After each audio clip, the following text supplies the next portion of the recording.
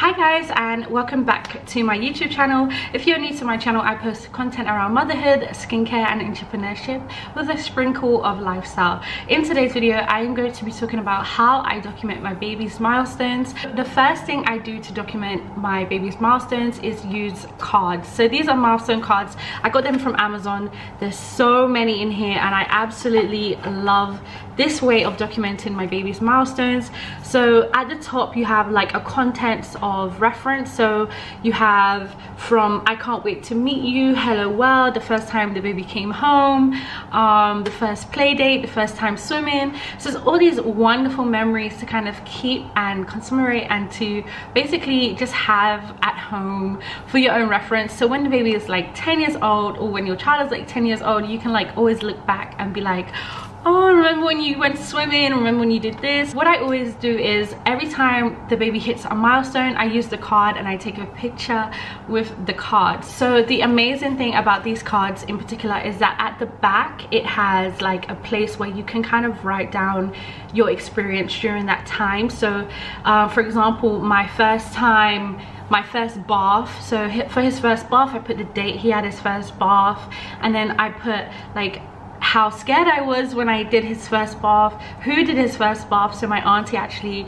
bathed my baby for the first time and showed me how to do it, and I kind of explained like I was nervous but he loved water and he didn't cry. And these are good things to keep, because like even though you remember this now because you're like still in the early stages of being a mom, like 10 years later you might forget that experience, you might forget how you felt or how the baby reacted. So I think it's a great way to kind of journal and document in a very easy and concise and specific manner. So instead of just being like, oh yeah, the first time you had a bath you did this, and then you kind of forget all the like nitty-gritty information, but you can kind of keep it very concise. The first time you bathed, the date, and how you felt and how the baby reacted. Also you have things like the first time he came home. So like at that time in my life, like where was I, where did he stay, how was his room, did he cry that first night? And these are all the things that you kind of want to remember. Today, well this month as I'm filming this video, he is 8 months old. So like today I will be putting the dates. I will also be doing a photo shoot as well as writing basically my experience with him as an 8-month-old baby.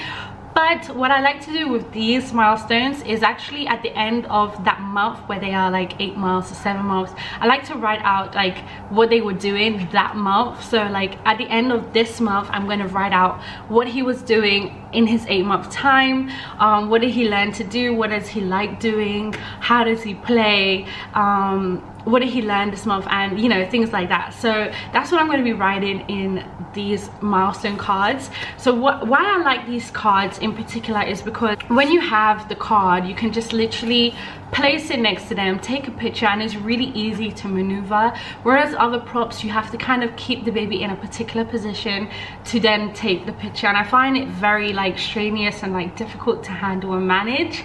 So I absolutely love these cards. How I stay on track of journaling the milestones is like literally every day I would look at the contents table and decide like which one he has done already or which one he's done today or this week, and then I would just literally take the card, put it next to him, take a picture of him doing that particular thing. Like the first time he started to stand up, I took a picture of him actually standing up, and it was just really easy to manage and kind of track and everything. So yeah, I love these cards and I definitely recommend it for every mom, especially if you're a mom and you're busy, or like you just literally just don't have all that time in the world to do like a big photo shoot or have the baby in a particular position.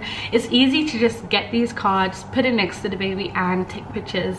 Not to mention you can also journal as you go, which is amazing for motherhood.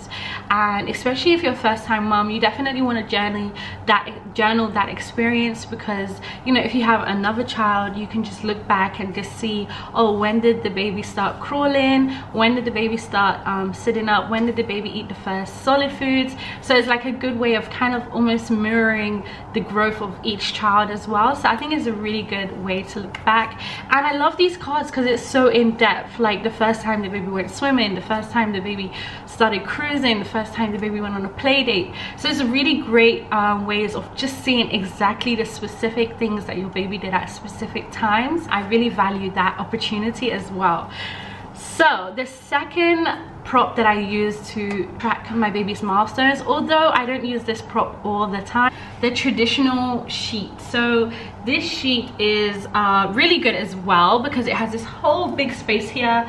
And you place your baby down, you put the circle and the arrow next to the week or the year or the month that your baby is, and it's really good because then like you can literally take a picture of each time and then you can see that growth in each picture in a particular one space, one spot, which is really good. And what I love about this milestone tracker is that you can actually keep it until the baby is 12 years old. So well, the baby is not really going to be a baby at 12 years old. It's really good because like you can keep it for a long time. And what I love about this as well is that, like I said, you get to see your baby grow in this whilst in the same position each like week or each month.